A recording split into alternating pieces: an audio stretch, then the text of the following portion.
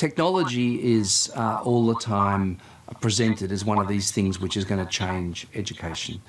And this presentation is about technology and education, and I'm going to actually say a bit of a funny thing, and that is technology doesn't necessarily change education at all. It doesn't necessarily do that.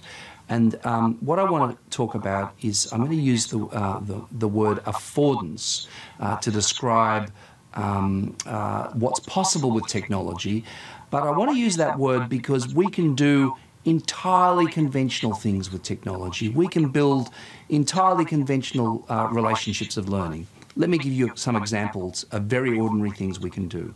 So we have this thing which we might call the didactic pedagogy, you know, the traditional classroom.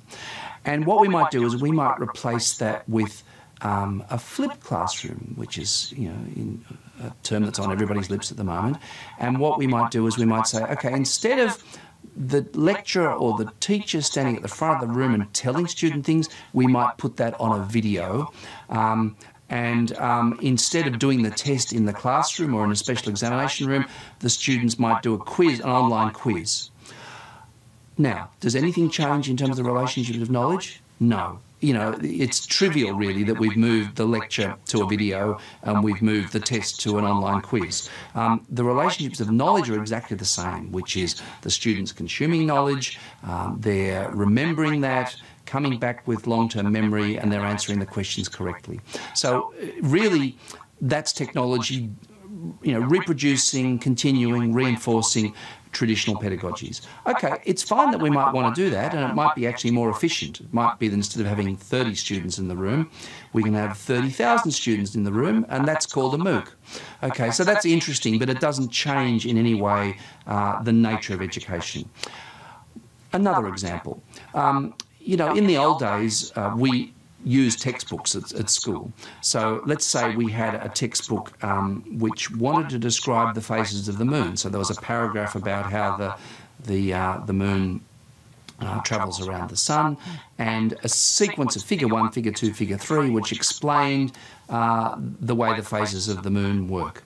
Now what we might do is we might produce now an e-textbook.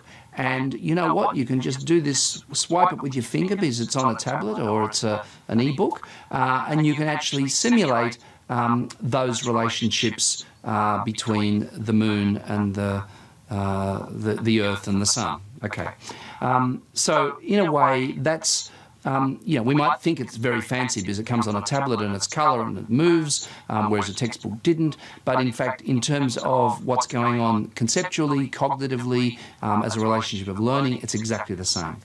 So none of this I think is interesting, right? The interesting question is, what are the things that we might do in education which are in some senses different, and hence the word affordances.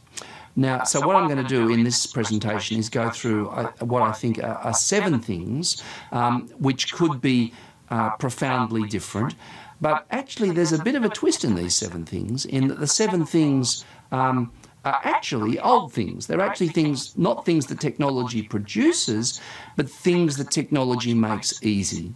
And we didn't do them much before because they were quite difficult to do.